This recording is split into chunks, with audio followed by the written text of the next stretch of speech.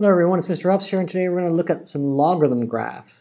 Okay, and so to start off with though, we're going to look at the function f of x equal to 2x. I've taken the liberty to graph it here, and let's go through and talk about the key features of f of x first of all. And so I know the asymptote, if I look at this graph, I can find my asymptote is going to be here. There's my asymptote. And that is at y equals 0. The intercept of this is right here. There's one intercept, it's a y-intercept, and it is 0, 1. The domain, well, I can put any x in here I want, and it will be a set of real numbers. And the range, well, it's everything above your asymptote, so y has to be bigger than 0. And so let's graphically come along here and change our, to find the inverse, we're looking for the inverse, and we're going to do it graphically first. Okay, so I know what happens when I do it graphically is all these points change. So this is 0, 1 will become 1, 0. This point 1, 2 will become 2, 1. And 2, 4 will become 4, 2.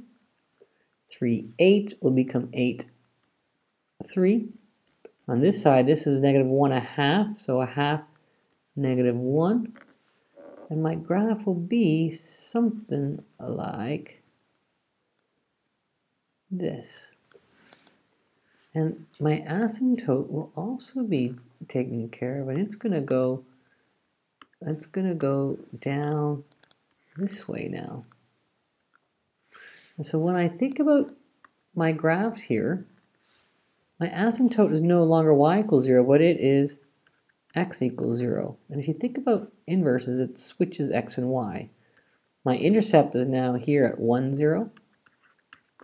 And my domain is everything bigger.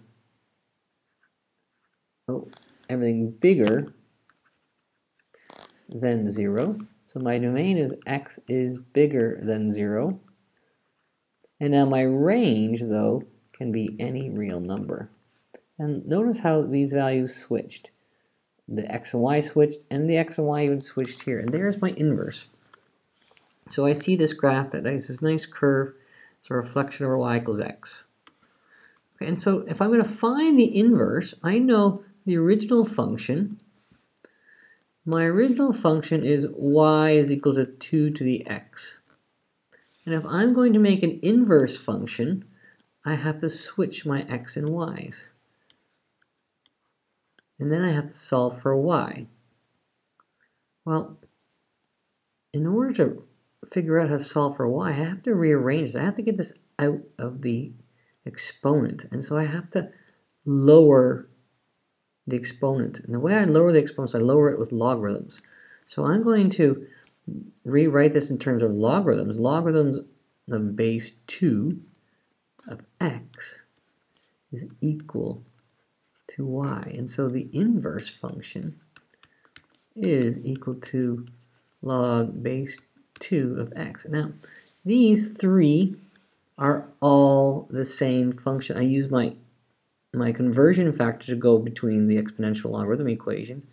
But please note that these two here are inverses because we switched the x and y. I did not just change the logarithm form to get here. I switched my x and y and then I changed to a logarithm. And that's actually quite important, okay? Because now what I've established as a fact is that logs and exponentials are inverses of each other.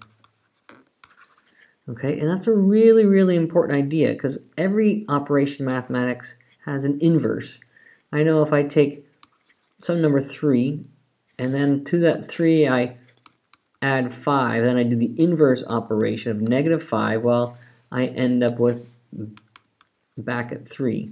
The 5 was my first operation, subtracted 5, and I got back to 3. They undo each other. It's an aspect of that. And so these operations eliminate each other. So in logarithms, exponentials, the same thing happens. It's not, you've been working with adding and subtract for a really long time, so these symbols are very clear to you that it's adding 5 and subtracting 5. The symbols of logarithms, exponents are quite different, and so they feel a lot different. So let's try this with a different number. Let's try this with 3 a different way. I'm going to take 3, and what the first thing I'm going to do is I'm going to take 3 and I'm going to put it up into the exponent. So I'm going to take an exponential of it. So I'm going to rewrite this as 2. Here, I'm going to write this as 2 now to the power of 3. So now my 3 is my exponent. I applied an exponential. I put it in the exponent.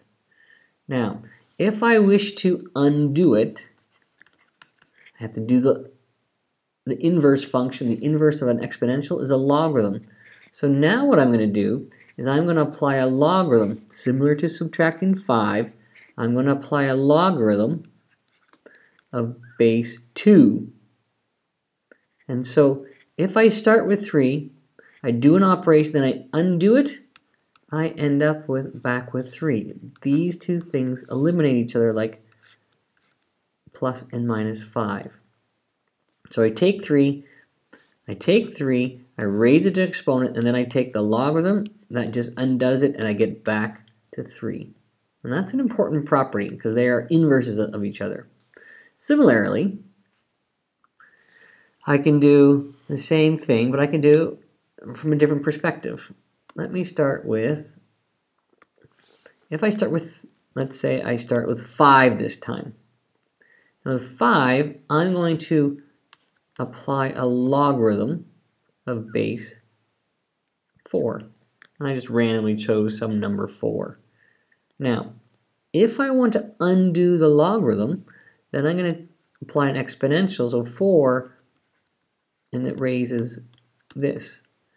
The relationship between 4 and logarithms are inverses, so they cancel each other out, and I am back to 5. Similarly, if I take x and I multiply by 2 and then divide by 2, well, that ends up being back to x.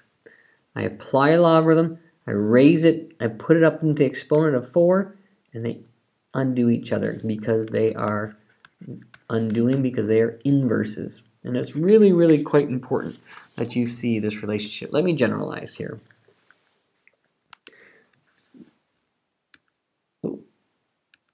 So, if I take x, and I take x and I raise it to a power, and then I apply a logarithm of base b, that equals x.